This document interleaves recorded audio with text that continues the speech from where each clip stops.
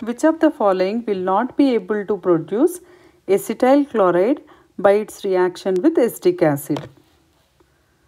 Now let us see acetic acid. 1.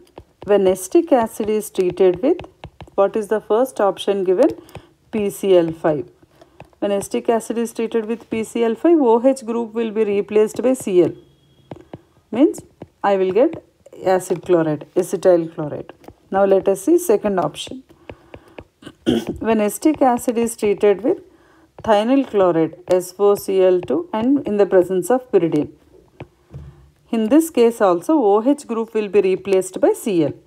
So CH3, C double bond O, Cl. Means I will get acetyl chloride. Now let us see third option. CH3, C double bond O, OH plus PCl3. With PCl3 also we will get acid chlorides. So if you look, first option possible, second option possible, third option is also possible. Which of the following will not be able to produce acetyl chloride? Means when acetic acid is treated with chlorine, it is HBZ reaction. So what happens here?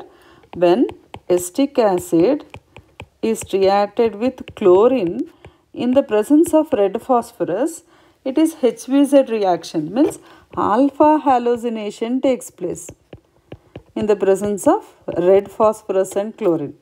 So you will get alpha halogenated acetic acid. Okay, we will get 2-chloroethanoic acid, but not acetyl chloride. They asked us to prepare acetyl chloride, so it should be option D. From option D, that is by reaction with chlorine, acetic acid will not give acetyl chloride.